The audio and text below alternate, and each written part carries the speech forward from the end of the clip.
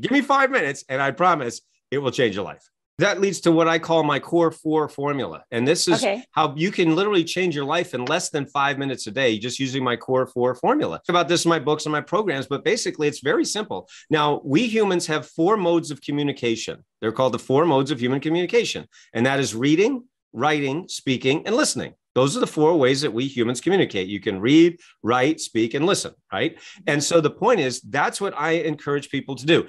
So every morning when you get up, I want you to, number one, spend 1 minute reading something good, something empowering, whether it's one of my books or another book, whatever it is. Okay, so read something empowering. Secondly, I want you to write something empowering, all right? We teach people to use Afformations, not Affirmations, which are empowering questions, but basically you just want to write something good, even if it's just for 60 seconds and you're just writing, your positive Afformations, not Affirmations.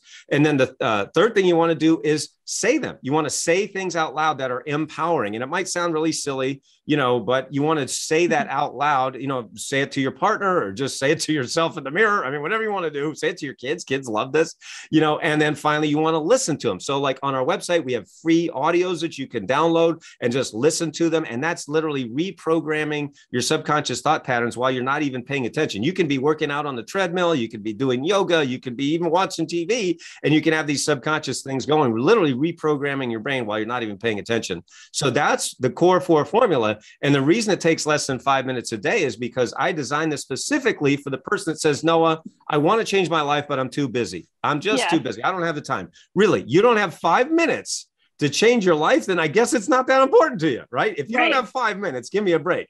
I mean, then there's just no excuse. Now, if I said to you, well, listen, you got to spend an hour staring at your navel every morning, then I could see where you're like, come on, I don't have time for this. Fine.